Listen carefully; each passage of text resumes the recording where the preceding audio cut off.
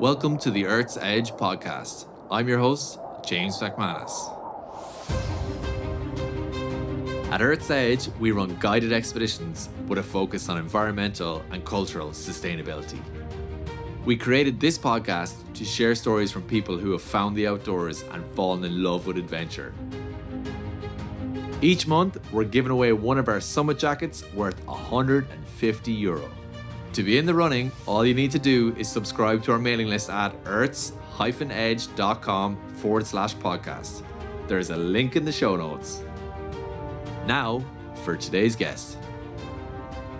So I have to say, I just really loved the sense of camaraderie between us as well. And if someone's having a bad day, you'd cheer them on and egg them on. And then if I was having a bad day, someone say to me, come on, you're fine, keep going. And so I just really loved the whole, I didn't have a clue what was going on in the real world for 3 weeks. And that was the best thing ever. You're listening to Rachel Kiernan, whose first international trek was to Mera Peak. At 6,500 meters, it's one of the highest trekking peaks in the world. Rachel talks about why she loves getting out in the hills and why she took on this mountain with no previous altitude experience. We also chat about her mountain leader training and joining Mountain Rescue. We start out discussing our trip together in 2018 and what motivates her to keep challenging herself. So let's dive in there. So Rachel, we met in 2018 on Mera Peak. For those of you that don't know, Mera Peak is the highest trekking peak in Nepal. It's 6,500 meters high, or 21,000 feet for all of our American listeners out there. Mera Peak is a 23-day trip. It's a proper mission. You got a 10-day hike through the mountains into base camp, and we spent 3 days in snow and ice. And it was your first big mountain, right? Yeah, first time to altitude, yeah. Yeah, it's pretty impressive. So most people would do something easier first, like Kili or Everest Base Camp. And from my memory, you were pretty comfortable the whole way around. How did you get involved in that trip? I was actually meant to do Everest Base Camp with yourselves, with another group, and they decided not to go with yourselves. So I wasn't comfortable not going without a high altitude doctor. And then two of my friends were like, oh, we've actually looked at Mera Peak and we've booked it. And I was like, oh yeah, grand. Looked at the itinerary. I was like, that seems doable. And just booked it then without thinking and just went from there then on a big adventure. And did you have any previous hiking experience before Mera Peak? I've only hiked in Ireland prior to that, and I did one hike in Canada, but it's only slightly higher than Kiernan, so it'd be pretty similar height-wise. So that was it. That's all I had prior to going out to Nepal, so limited maybe. You had done some hiking in Ireland, you'd done stuff around Wicklow and all that, or did you just start hiking in the training, or had you done hiking back in the day as well? How I got into hiking was through the Garda Four Peaks Challenge, and that's how I actually got into it. So I'd done Kiernan and all that kind of stuff, but I suppose if we're going on an expedition, you might just think maybe I hadn't done enough, experience-wise. Yeah, so I'd done Mellery and all them. So that was my experience prior to going. Deadly. And so when you signed up for the trip, when you initially decided you were going, what kind of training were you doing at that time? So I was hiking regularly enough. I was probably out maybe once a week. And then from there, then I was looking at it. So I was right, okay, I need to kind of go out for longer durations just to build up stamina. And then I worked on breathing techniques. And then I'm a qualified yoga teacher as well. So I was implementing yoga as I went. And then I was really researching altitude and how to lower your heart rate so you don't sweat and your body's not under exertion. So I was actually doing deep belly breathing as I was going up a steep incline to keep my heart rate down at a certain level, so I wasn't popping out of my chest trying to climb. So that was all the kind of stuff I started doing then in preparation for Mera. Unreal. I was going to ask you about your yoga. Was that a big help to you on Mera Peak? Yeah, massively, because a lot of people only shallow breathe into their chest, and then obviously if you're only doing that and then you're trying to obviously go to altitude, then your breathing is massively affected. So I found, because I was already in a really good habit of deep belly breathing, I was getting more oxygen into my body, and it would reduce me kind of getting short-winded, because instead of going to the chest, I was going straight to the belly. And then I was working on meditating, visualization then. So I watched a video of an Australian guy summit Mera Peak, and I still listen to that song to this day. He had the Rogue Traders playing on the video, and as a song saying, I'm falling in love again. And it just reminded me I'm falling in love again with the mountains over and over and over again. So when I saw him summiting Mera Peak, I was right, what would I be feeling if I was in his position?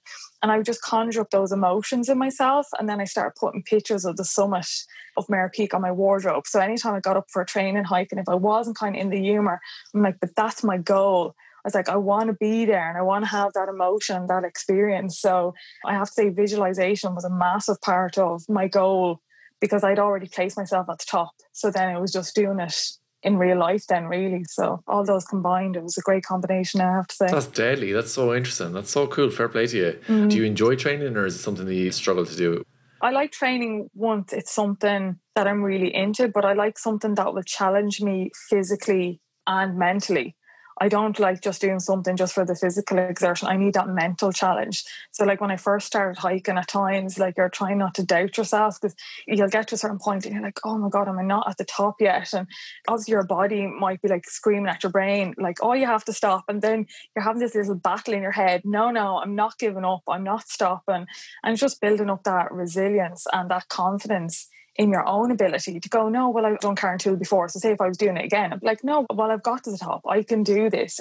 So I love stuff that just pushes me, and then it pushes me outside of my comfort zone. And then when you're outside of your comfort zone, that's when you really start to learn more about yourself and learn more skills. And then you can definitely implement that in all aspects of your life then, because you're like, well, I took on that challenge and I completed it. Yeah, so it has to be something that challenges me mentally as well as physically, I'd have to say now, exercise-wise. So. Cool. Yeah, it's really interesting. Like, I think when you come back off a big mountain like Mera Peak, you have that little bit of swagger about you, a bit of confidence, you know, which is great. Like, I mean, I'd be the same, you know, you come back and you're like, all acclimatized to like 6,000-7,000 meters, and you're like skipping along at sea levels. And were you always tough? You always have that mental toughness, and physically you have the ability to push yourself. Were you always like that? Well, I suppose maybe in secondary school I wasn't. Like, I got bullied a lot in secondary school. I kind of found that a little bit hard, because obviously you want people to like you and accept you. So I kind of found that hard. But then I kind of just started building on myself, and I started giving myself like little goals just to build myself up a little bit confidence-wise. So I really kind of progressed on from that then. And the more I started achieving stuff, I was like, okay, well, I can do the next thing that life throws at me and do the next thing, and just kept building on from there. So I have to say, compared to the person I am now, compared to the person in my 20s, I'm completely different. As in, I still have the same personality, but I'm more resilient. I'm more kind of have self-awareness about myself, but I believe myself as well. So if I'm going to do something, like, I know I'm going to do it. Like, I might have to figure out how I'm going to do it, but I'm like, no, I'm going to go off and do that. And usually my dad says, if I say I'm going to do something, I am going to do it. And that's it. It's done in my head. Then I just have to do it physically.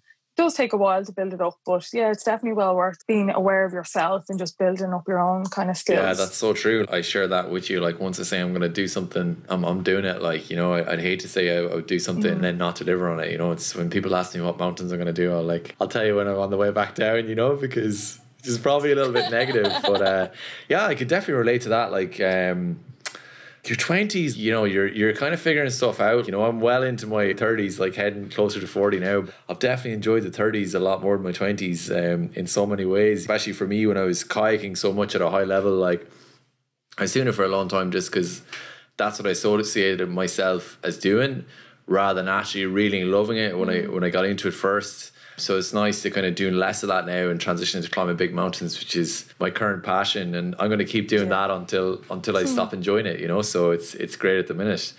Yeah. Just to go back a little bit again then, so prior to Mera Peak, what challenges had you done? Was it a big jump to do Mera Peak? Prior to the 4 Peaks, I did a charity walk from Galway to Dublin. So that was over 4 days. So I ended up on crutches at the end of it because I was that sore from it. Okay.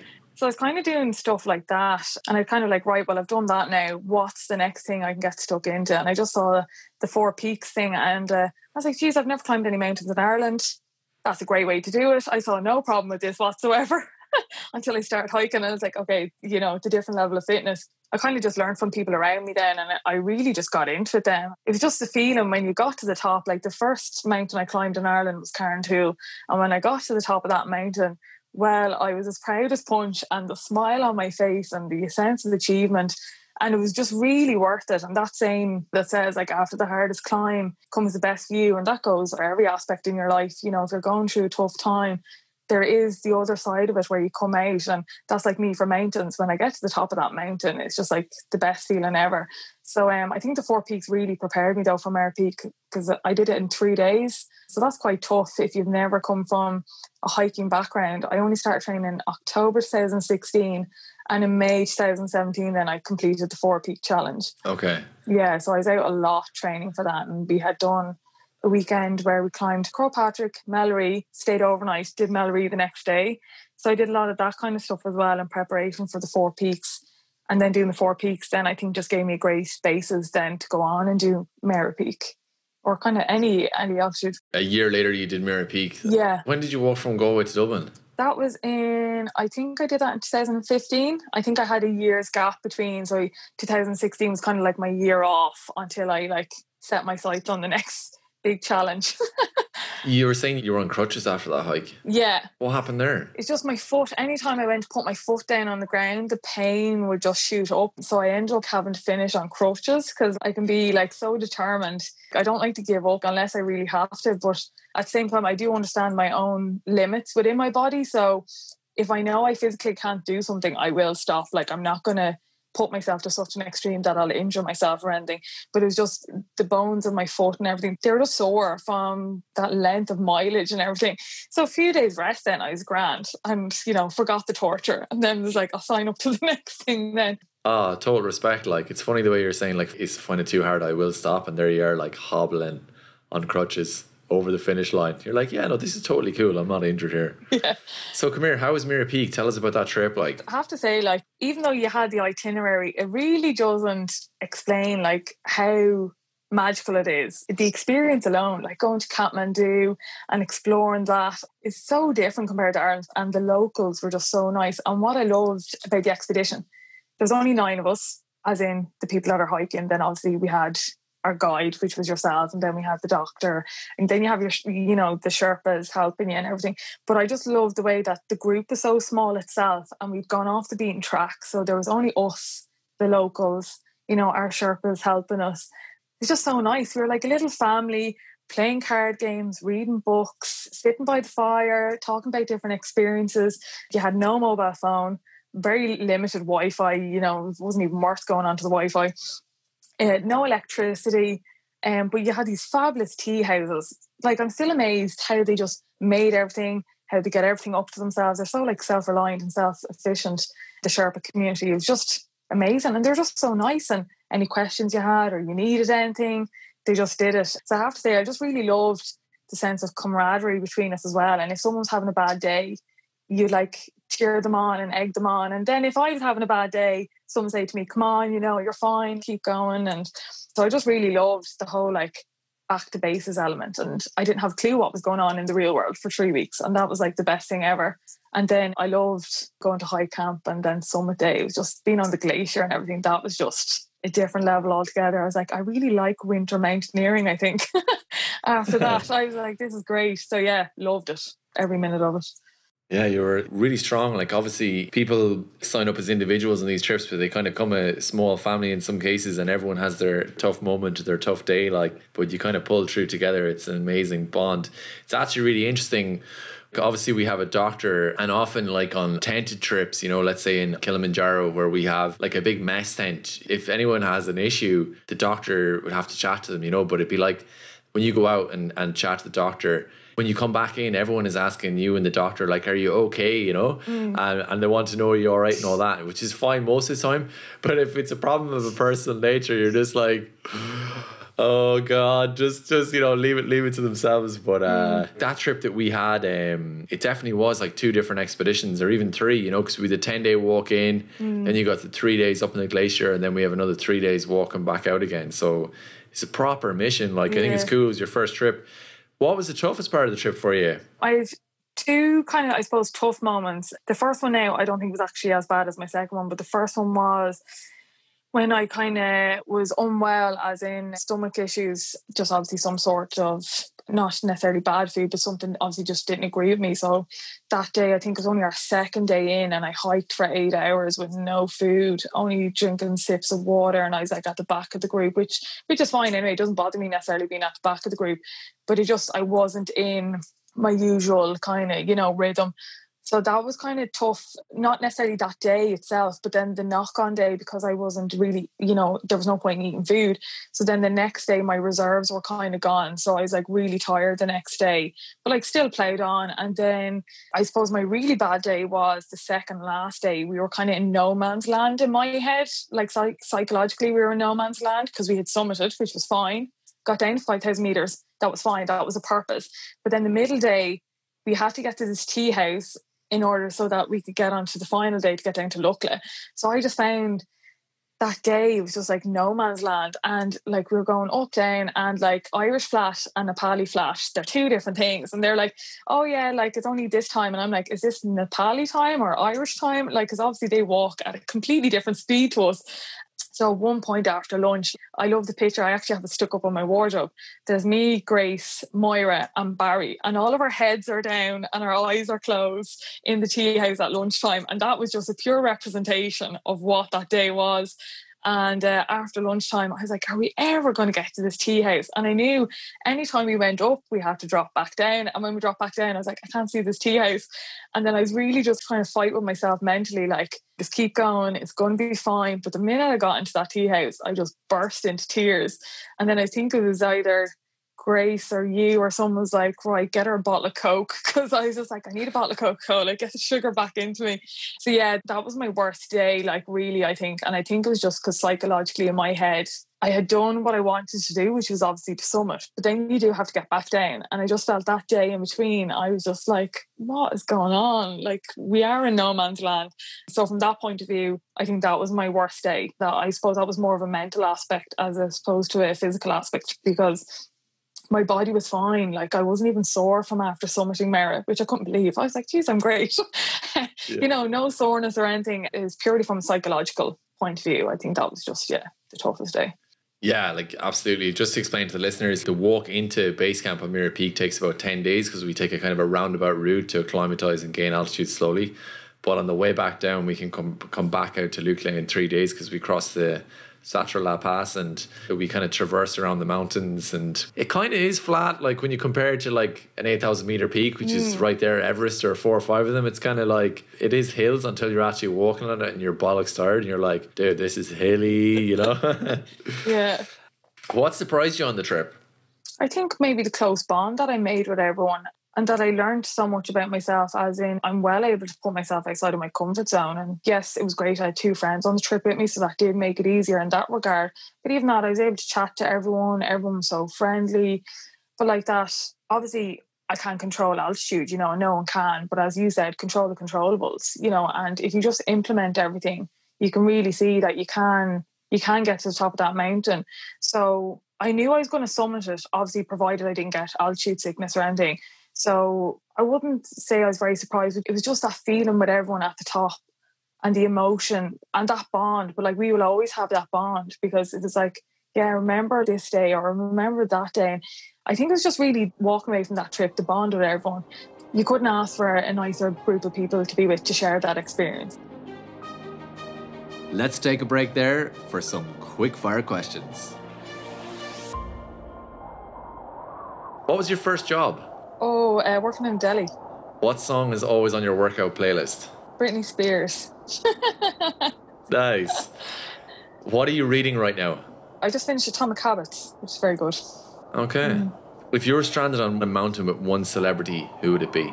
Oh, that's a toughie now. I say Ant Middleton. Okay. I know who that is. Obviously not, but anyway. He climbed Everest. You should know this. Oh, yeah. I'm always following people who climb mountains. It's my big pastime in life. What's your favourite food to eat on a mountain? I like the veggie dalbat, actually. That was good. Veggie dalbat's the job, yeah. What's your favourite piece of kit? Oh, my rad jacket. Your down jacket? Yeah. That big, the big minion, as I call it. Oh, your big yellow one. Yeah. I'll actually have to put your photo on the yellow jacket as your your podcast image. Yeah, for sure. I love that jacket. It's like a onesie almost. It's huge. What's your biggest pet peeve when traveling? When traveling, really slow people. Okay. Obviously not when they're going to high altitude, because that's good. No, but I mean as in the security line. Okay, cool. If money wasn't a factor, what would you do all day? I'd go traveling. Nice. Yeah. And finally, describe yourself in 3 words. Resilient, positive, outgoing. Deadly. That was great, dude. Thanks a mil. Do you ever listen to like sports documentaries or books about sport when they talk about like a winning team when they're in the dressing room after winning a trophy or like a Six Nations or a Premier League or an All Ireland, and they're like, you know, there's a bond and that special feeling where you've achieved something together, and it's always a connection you have. I think climbing big mountains is a little bit like that, in the sense that, you know, you were kind of there and you got to experience it. I suppose like when those guys are sitting in a dressing room and they're like cracking champagne or beer or whatever, like we still have a long way to go to get back off the mountain, you know. So it's a little bit different in some ways, and it's like minus 10 or 15, but I think it is. I think that's really cool actually when you mentioned that about the bond on it. I also notice myself, like sometimes, especially a long trip like over 20 days like that, I often make a lot of like quite significant life changes post expedition. Can sometimes be around like dealing with difficult people, or, you know, your own negative change in habits or doing stuff more positive. What's your experience there? Like, did you have that from other challenges, or did you make any big changes post Mera Peak? I think going on that type of trip is kind of life changing in some aspects, really, I do think. And when I came back, I actually just appreciated stuff a lot more. Obviously, they don't have electricity, bar Kathmandu, but like when you're on the mountains, they're very limited. And I was kind of like, geez, I really take some stuff for granted, like a light switch, just turn on the electricity, really taking that for granted, or the fact I had running water. It just kind of gave me a whole new appreciation for stuff. And I was like, I really shouldn't kind of take this stuff for granted. And then I was like, I really need to travel more and I need to do more stuff. And life is too short for just doing your work, not in a bad way, but you need to get out there and don't be put off by something like, oh, I can't do this or I can't do that. And my biggest saying is, take a positive from a negative. So if something negative has happened to you, find the positive in there. There's a positive reason as to why something has happened, and just use that to spur you on then. Or as Ant Middleton said in one of his books, use your enemy as your energy, which is another great saying. I'm like, yeah, I really like that. Great. Yeah. But yeah, I have to say, it just gave me a deeper sense of appreciation, I have to say, when I came back from that trip. I wouldn't say I necessarily made any life-altering decisions, maybe consciously, but definitely subconsciously, it massively impacted me, and it's just spurred me on then just to go above and beyond and do more stuff, and, you know, maybe contemplate doing a winter mountaineering skills course at some stage, definitely, for sure. Yeah, that'd be great. So come here, you joined Mountain Rescue. When did you do that? So last year, actually, I was on a hike with Ross Purcell down in Mayo. We're doing Melree. And the guide on it, he's involved in mountain rescue. And I'd done Melree before, and it was only me and him that had done Melree before. And so he's like, grand, up with me. So that was grand. So kind of halfway across Melree from Silver Strand side or the Silver Beach side, I kind of copped a few people had kind of fallen back a little bit. So I just said to the guide, I was like, do you want me to be sweeper for you? So basically sweeper is, just for your listeners, the guide will look back at me and see I'm the last person. There's no one beyond me. So it's kind of a safety thing as well. And it was quite misty. So one of the girls, I managed to help her get up to the top of Melree to summit. And so on the way back down, we had a mutual person that we both knew in mountain rescue. So we were just chatting about that. And then I was asked afterwards, after the hike, oh, have you done your mountain skills? And I was like, no, I haven't done them. And you know, the guide and in fairness to Roz, she said, you know, you should definitely go on to do your skills. And I was like, okay. Thought nothing more of it, and I got a phone call a week later asking me would I consider joining mountain rescue, just of what I had done, whatever skills I displayed there in Melree. And I was like, all right, okay, didn't even think this was an option. And I was like, right, grand. So from there, then I booked on to do like my Mountain Skills 1, Mountain Skills 2, had to go for an interview process with Mountain Rescue. Then unfortunately stuff did get delayed due to COVID. So obviously that knocked back my assessment, but it knocked back all of us, the recruits coming onto the team. So we went out for a training day in August with them. So multidiscipline day, so we're split into 3 groups. And we were doing stuff in the Ow Valley in Wicklow, which was great. So we were going up a gully, like a really steep gully. And this was like after my assessment as well. So I'd spent 2 days out in the mountains, and then I was going into my 3rd day, but it was great. And then we did kind of crag work, so rope work. So learning how to work the ropes if you were doing like a rope access point to rescue someone. And then we did first aid. So then I actually did my first training session last night, then official first training session with Mountain Rescue then last night, which was doing a CPR course. I already have my Rec 3, but we have to do certain stuff as well to go on to your EFR course then as well with mountain rescue. So yes, that's actually how they ended up going for mountain rescue then. Brilliant. We're actually starting to run staycation products in Ireland because of the coronavirus. So I hope I won't be calling you guys out. Like, yeah, we used to run 5 Peaks Challenge, which is the highest mountain in Ireland, Northern Ireland, England, Scotland, Wales. And for whatever reason, we did 2 like within a month of each other. And down in Kerry, I had one lady fall over, split her head, and like as a ringing mountain rescue, and like 2 or 3 guys on the rescue team work lead expeditions for me. So I was just like, oh god, come on, like the first time we've run a commercial trip on Karen Tool and we're calling them out, like, and then literally a month later going up the zigzag track, someone on the way up, really nice fella, a friend of mine called Sean, he dislocated his knee. So I'm like back on 112 again, calling out mountain rescue to get like a rescue chopper in to evac him. Wow. Yeah, that's just the way it goes, you know. As Savage, is it a big time commitment, mountain rescue? Yeah, for your first year, you're a probationary member, so you're not a full-fledged member. You have to make 80% training, which training is every Wednesday night, and then you're out on call-outs then as well. And then obviously any training that they want you to do. So there is a massive commitment. You know, you're obviously putting in your time, effort, and obviously then as well, they have to make sure you're a good fit for the team. And if you're not a good fit for the team, then, you know, you just won't go on to be a fully fledged member, which is fair enough. In fairness, their craft and what they do, you need to be a really, really solid team, and it's a massive, massive commitment. So it is a serious commitment. You'd want to think seriously about doing it, not just kind of, oh, it'd be cool, I'll go out and rescue people. You know, it's not about the adrenaline rush. It's giving that commitment, because you're giving your commitment to the team, really. Yeah, for sure. I saw you also did your mountain leader training recently. Yes, ML1. Yeah, I know. I'm a bit insane. I was only saying to Brian, actually, when we're coming down off our first day of ML1, I was like, well, realistically, in 5.5 months, because obviously we're taking out the months that we couldn't go out in the mountains in COVID, I done my MS1, MS2, my assessment, my Rec 3, and then I went on to do ML1. So I was like, really, in 5.5 months, I've managed to do all that. So I was just like, bit insane, but like I'm happy for where I am at the moment. I know like I have a lot more work to do in order to go on to my ML2. I don't want to rush my ML2. So, and dude, you're teaching yoga as well. I haven't been doing it now the last while, but kind of the run up to Mera Peak and stuff like that, yeah, I was doing yoga, and I will kind of do little lessons with people and like that. It was really cool actually to be able to actually do it in Mera as well for you guys, just to talk you through meditation and just kind of do the stretches that are required just to kind of loosen up after hiking and climbing. So hopefully at some stage I might get back teaching, but for the moment I'm just happy even helping people out that I know myself and just kind of doing meditation with them or talk them through kind of some yoga stuff to help them. It was great on the trip now. I have to say I really enjoyed it. You know, I've done yoga, but I don't practice on a regular basis. Yeah. But when I do it, I really enjoy it. God, you're busy. Like, you're doing a lot of different stuff. Fair play to you. When you're growing up, like as a kid in primary school, did you enjoy an adventure at that point? Like, even if it was in your back garden? Yeah, like me and my brother would have played out in the garden, and we'd be like playing all these stuff we just made up, doing whatever, running around fields and everything. So I like the outdoors, but not to the same extreme now. Now it would have been sporty, and I would have been playing sports and all that kind of stuff, and a lot of team sports. And I suppose hiking can be mainly seen as, well, it's an individual kind of sport. I did like the outdoors. I wasn't opposed to it, but I just didn't really realise how much I loved it till I actually started getting out and hiking, and just the headspace. I just love going out, turning off my phone, well, as in put it on airplane mode, because I still want to take pictures, because I'm all about the pictures as well, the views and the pictures.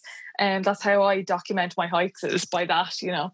So I just love putting the phone on airplane mode and just getting out there. And if I want to talk to people, I talk to people. If I don't talk to people, I don't talk to people. And just kind of, I suppose at times I'm doing a mindfulness kind of walk and just letting my own thoughts just kind of wander away. And I actually find I come up out with solutions, actually. I'll go out on a hike and I'll be thinking about something, and then I'll just get this idea, and I'm like, oh yeah, that's a great idea, you know, I'll note that. And so it's just great. And then sometimes I just go out and I just don't think at all. Definitely for that purpose, it's great.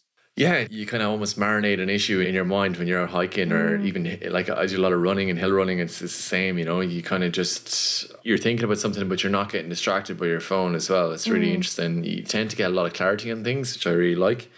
Here's a nice question for you. Who are the biggest influence in your life and why?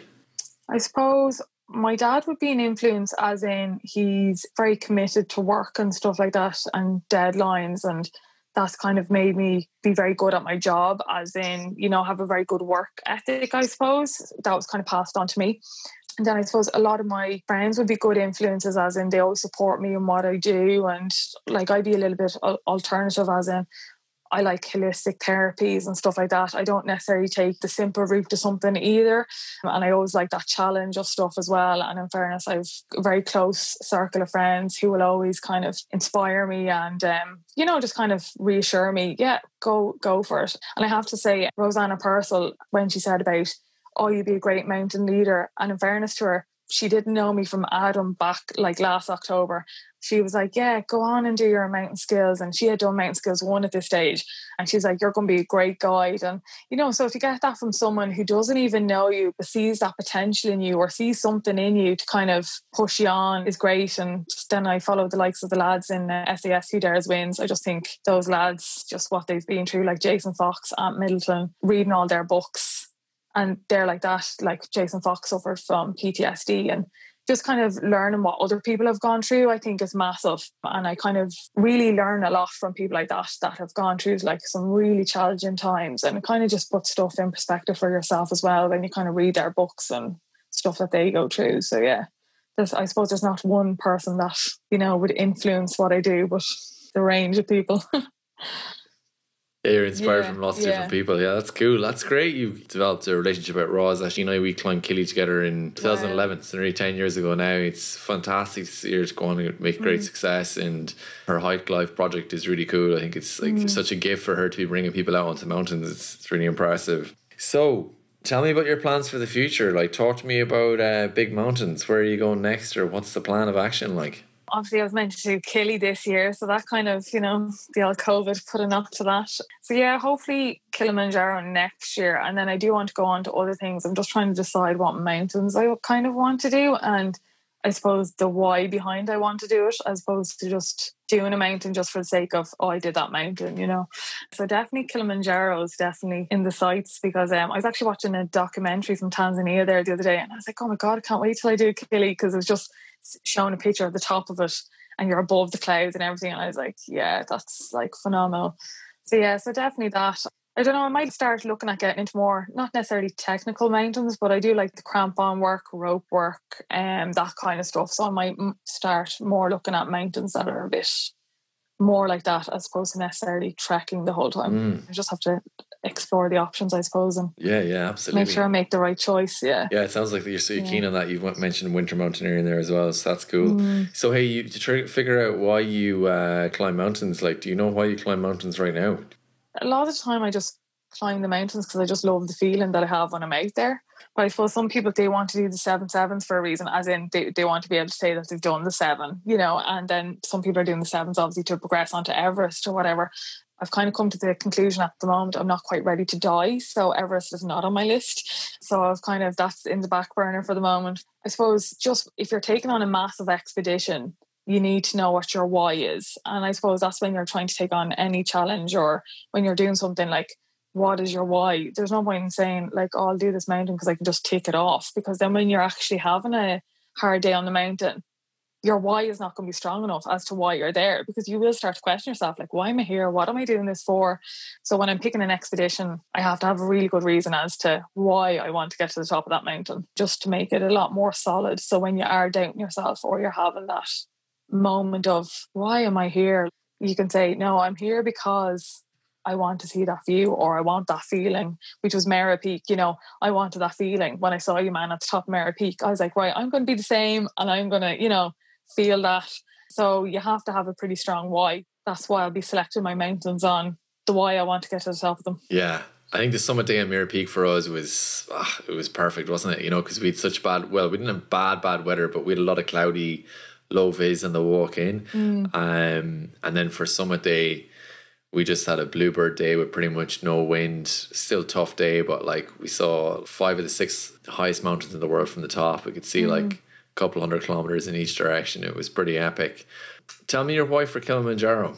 I think it's just I want to experience kind of what Africa is like. And then obviously I'd heard people talking about Kilimanjaro, how the porters, you get to learn so much about their culture and they have you out dancing and all that kind of stuff. And I'm like, oh, that'd be like a great experience. And I suppose I'm more about the experiences as opposed to necessarily ticking something off a list. Because when I went to Nepal and I've been to the Maldives, and when you go to different places, just the knowledge that you can gain or the stuff that you can learn from other people is just phenomenal. So when I heard that you're out dancing with them and you kind of get to learn a bit about, you know, their backgrounds and stuff like that, I was like, that sounds deadly. Like getting out of your tent and dancing. Like I love dancing. So getting out of your tent dancing before you go hiking, and I love hiking. I was like, that's a great combination. So it's like, why wouldn't you do Kilimanjaro for that, you know, alone? Yeah, it's a good reason. It's great that you have that mindset without having been, because most people are like, yeah, I want to get to the top of the mountain. But when they come back and you ask them what their best part is, like meeting the porters, and every morning before we leave camp, they sing songs and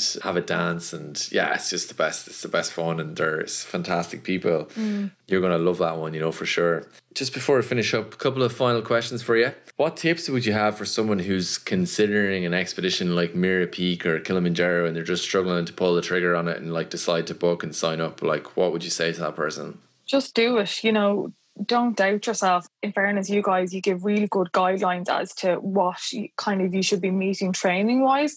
So if you stick to that, and as you said, control the controllables, there's no reason why they can't go on these expeditions. And everyone starts somewhere. Fear can put off an awful lot of people. Oh, I can't do that and I can't do this. But you just have to flip that mindset. Yeah, I can do it. Why can't you do it? You know, there's no reason. So I say just get over that initial fear.